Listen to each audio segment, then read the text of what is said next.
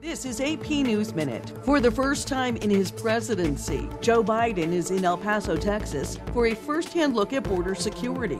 After he announced new immigration restrictions last week, the new rules will include humanitarian parole for migrants from Cuba, Nicaragua, Haiti, and Venezuela. Thousands of supporters of former President Jair Bolsonaro bypassed security barricades, climbed onto the roofs, broke windows, and invaded 3 governmental buildings in the capital. It's been a week since the inauguration of Bolsonaro rival, President Luiz Inácio Lula da Silva, but many protesters are still wearing the yellow and green, symbolizing the former government.